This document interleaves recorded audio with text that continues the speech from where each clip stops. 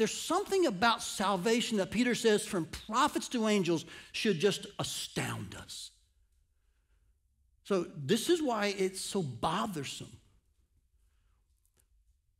when Christians today are bored with the gospel. I don't think Peter has any concept of a Christian who's like just twiddling their thumbs when it comes to God's saving grace.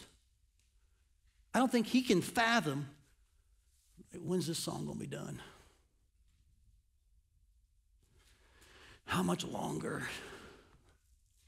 We talk about salvation every week around here.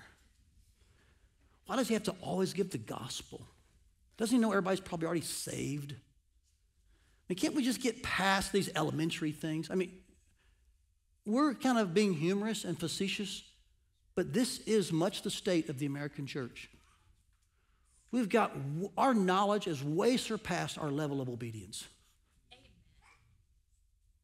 And we often kind of resort to like, well, I just want to move on. I would remind you, you don't move past your salvation, you build upon it.